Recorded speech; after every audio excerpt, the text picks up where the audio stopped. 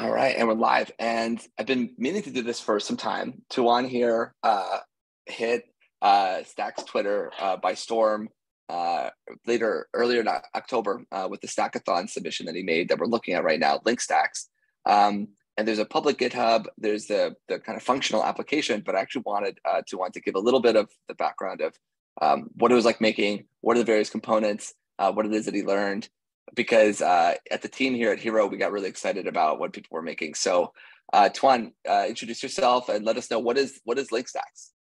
Sure. So thanks for the introduction. My name is Tuan, and I'm a front-end developer. And just by a chance, I saw that there is like this Stackathon made by Max, and I'm super glad that I got a chance to work on that. So special thanks for you. And this is the app. So it's live. It's live on linkstack.xyz. And if you're curious like how it works, then there's also the GitHub repo. It's all open source it. So you can have a look on how it works. Or we can it's basically it's basically a kind of profile card that you maintain the server, but in order to actually edit it, in order to claim your Linkstack kind of subdomain and actually edit it, you have to use your Hiro wallet, right? So can you show us your profile? Exactly. So once you hit the site, you can see that there is like this authenticate. So once you click on that, the Hiro wallet will pop up, and you can choose like to sign in with one of your wallet. So in my case, I'm choosing this one. I'm not sure if it's a good one, so let's see. All right, so we are signing in. And then you can go to your profile. So in my case, I've already added some profile information. But if you are new to the site, then there's like all of the fields will be empty. So you can fill your name, what you do, something about you, and then your profile image. And then also like your socials. So I would say that this is something similar to Linktree, where you can, have your profile. And the cool thing about that is that you can share the profile with the others. So if I click on this profile preview, you can see that the domain is the Linkstacks, but you can see over here, there is my BNS domain. And the app itself knows that if this is a BTC account, then it's gonna fetch data for that specific person. So as you can see, I can share this with on Twitter, and people can check out my profile. Yeah, awesome. And actually, we have like a couple of the Hiro folks using this. You said Mark Hendrickson, the guy who made the Hiro wallet, chief developer, is using this for his profile, which is really cool. Exactly, like I saw Mark using that. So if you go to his profile and click on his link, then you can see that it's that he's using Linkstacks. Cool.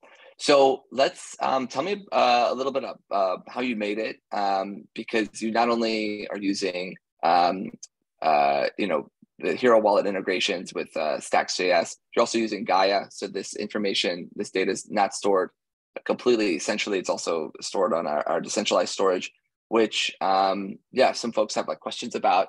Tell me, how long did it take for you to make this? And maybe we could poke through some of the like major components on the GitHub. Sure. So I think like it took me, so the way, so the app, it was made with Next.js, and then I use like Tailwind for the stylings. So for the components, I already have some of the components from different projects, so I kind of reuse them. The thing that I need to learn was like how to integrate it with the Stack ecosystem and how to use the SDK, the things like how you can sign up with the wallet and how you can read and store data to Gaia. But I would say like it took me about like a day and a half to make the app work. And then the rest of the time was like, okay, so I made an app. I need to, let the world know about it, right? So it took me like almost like a whole day to come up with a tweet storm. It was worth it. Yeah, that's how I heard about it. And you tagged me in the Stackathon, and then I was just looking through all that you made. So yeah, what are we looking at? Yeah, so I can show you like we can go through quickly through the code base. I think like for most of the people, they will be interested in the package JSON because you can see over there like what I'm using actually to build a project. So if you want to build like something similar, then this could be like a nice template or like a use case to see like how you can build something similar. So yeah, as I mentioned before, for the stylings, I use Tailwind. The framework is the Next.js. And then the interesting parts, which is the stack stuff. You can see that I'm using the Stacks Connect and Stacks Connect React, which is for the connecting with the wallet. So, you know, you can sign in. And then we got like Stacks Profile, which is for the profile things. And then we got like Stacks Storage, which is mainly for interacting with the Gaia. So you can store information. And then if somebody is going onto your profile, so it can get the data of your profile. Mm-hmm. Yeah, and that's kind of it. Yeah, can you show us like where else, like if there's anywhere else you're handling any of the like the Hiro wallet information? So once you import it into there, yeah, like show us like any other kind of like learnings or where it is that you're like handling that wallet information, for instance, or the Gaia storage information. Yep. So for example, we can go through how I'm storing the profile. So if you go to the edit form .tsx, which is basically like the form you can see on this screen. So I can show you like how it works under the hood once you click on the update profile. But basically it's, so I made this save profile method. And once we go into it, you can see that I'm using the storage API from Stack Storage. And what it's essentially doing is that I'm passing the profile. And what we also need to do is that the Gaia also gives us the possibility to make it private. Let's say you want to make some data private on the on the storage, and you want to have it private. So there's like a way how you can use it using this is public. So in our case, we're making it true because we want to make it public so anyone can see our profile, right? And then there is like this fetch profile, which is using for getting to retrieve the data from the Gaia storage. And for that, I'm using this storage method, storage.get file. And what could be also interesting is the authentication through the wallet. So there is like this auth.ts, which essentially handles the authentication with the Hiro wallet. So you can see that there is like this connect. You need to define like the app information. And then we have like methods like, get user data. This is super useful for once you sign in. Then, for example, you want to show this user wallet or the BNS name.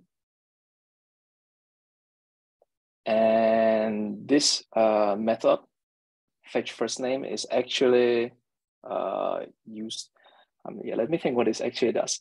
So I'm passing in the, one of the things that I was struggling to make was how can you get the BNS name if you only know the wallet address, right?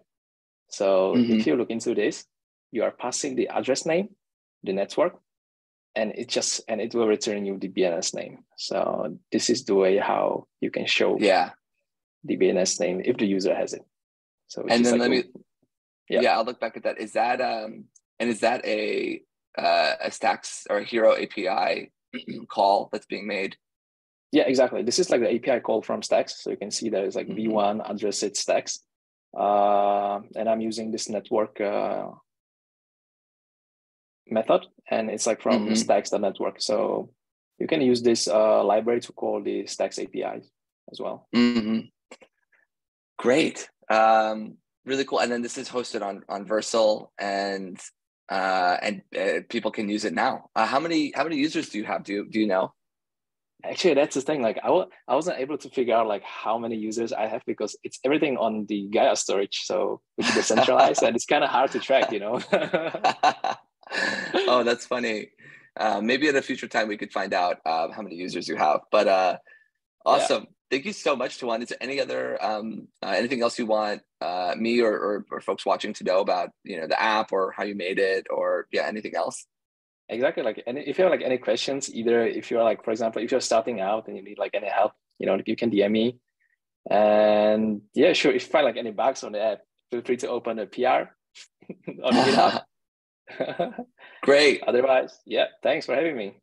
Yeah, absolutely, Tuan. Thank you so much. And we'll see everyone at the next Stackathon. Awesome. All right. Bye. Bye-bye.